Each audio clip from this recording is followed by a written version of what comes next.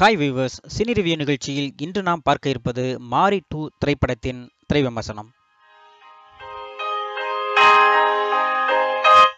ஒண்டர்பார் films தயாரிப்பில் பாலாஜி மோகன் இயக்கத்தில் உருவான படம் தான் மாரி 2. இந்த படத்தில் தனுஷ், சாய் பல்லவி, கிருஷ்ணா, ரோபோ, ஷங்கர், டொவினோ தாமஸ், வரலட்சுமி, சரத்குமார், நரேன், வினோத் மற்றும் பலர் நடித்துள்ளனர். இந்த படத்திற்கு யுவன் சங்கர் ராஜா இசையமைத்துள்ளார்.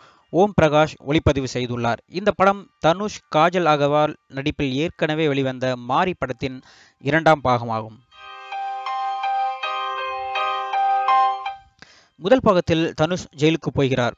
இதனால் வில்லன் தனுஷின் ஏரியாவை தன் கட்டுப்பாட்டிற்குள் கொண்டு வருகிறான். சிறையிலிருந்து வெளியே வரும் தனுஷ் அதனை தன் கட்டுப்பாட்டிற்குள் கொண்டு வருவதுதான் படத்தின் கதை. முதல் பாகத்தில் வந்த ஹீரோயின் காஜல் அகர்வால் மற்றும் வில்லன் இந்த படத்தில் இல்லை.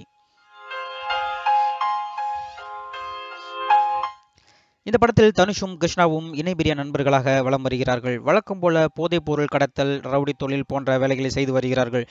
ஆனால் வில்லன் டொவினோ தாமஸ் தனுஷை தீர்த்து கட்ட முயற்சி செய்கிறான்.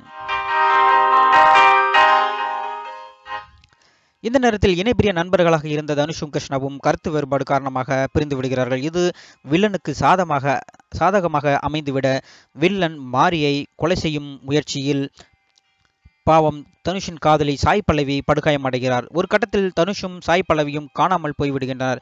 இதனால் படத்தில் விறுவிறுப்பு ஏற்படுகிறது. அவர்கள் இருவரும் என்ன ஆனார்கள் என்பதுதான் படத்தின் மீதி கதை.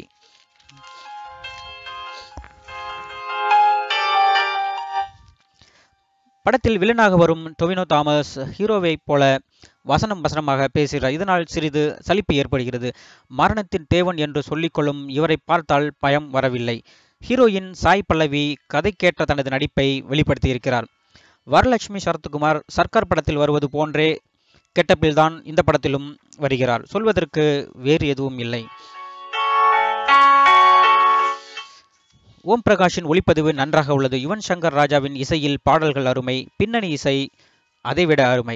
இயக்குனர் பாலாஜி மோகன் கதை நகர்த்திய விதம் பரவாயில்லை என்றே சொல்லலாம். படத்தில் காமெடி நடிகர் ரோபோ சங்கரையும் வில்லனையும் சரியாக பயன்படுத்தாதது குறையாக இருக்கிறது. ஹீரோயின் கெத்தும் குறைவாகவே உள்ளது.